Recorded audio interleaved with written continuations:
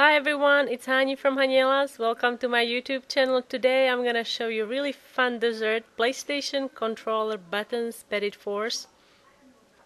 For this dessert you're gonna need few recipes. I posted all of the recipes and all the links for the tools that I used in this video down below in the description area. First thing, I would recommend that you make the filling. I'm using German buttercream. You can find a link down below. And I also made very basic sponge cake. I baked it in a large jelly roll pan, and it's still a little warm, so I'm just gonna invert it on a wax paper sprayed with some nonstick spray. And you can just let it be and let it cool. Then once the sponge cake is cooled, you can flip it over and just peel off the wax paper, and you can just throw it out. And using a small round cutter, I'm using a 2-inch cutter. Just cut out as many rounds as you can, and then you can fit your piping bag with a star tip or a round tip, it doesn't really matter, and then fill the bag with German chocolate buttercream. And now we're gonna fill these cakes with buttercream.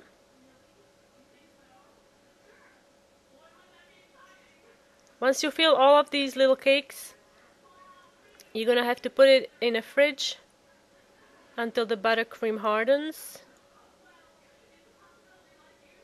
So while that's happening, we can prepare the fondant decorations. Using the same cutter that I used to cut out little cakes, cut out the rounds, and then roll out a piece of fondant a little thicker than the larger rounds, and cut out these tiny little circles. This is an accent cutter. You can find a link to where to get these down below in the description area. Alright, so once you have them all cut out, you just want to take a small brush and just moisten it very, very lightly and just run it along the edges. You don't want to saturate the brush with water, because then the water is going to start dissolving the fondant. You just want a little moisture so these small rounds are going to stick there.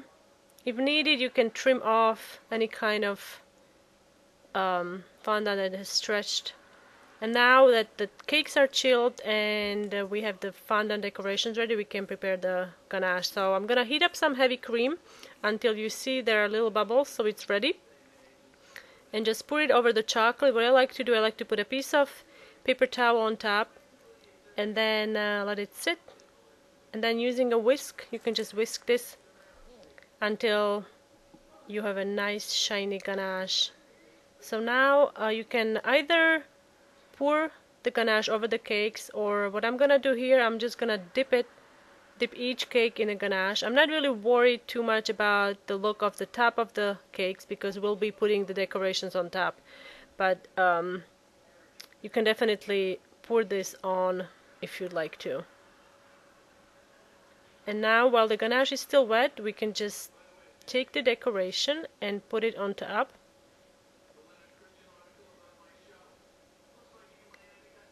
And then you just want to wait until ganache sets. You can also put this in the fridge and wait until the ganache sets. And then we can finish this off. I'm gonna be using royal icing for the buttons. So I colored it with some pink, blue, red, and also some green. So we're gonna do triangle, circle, X, and square.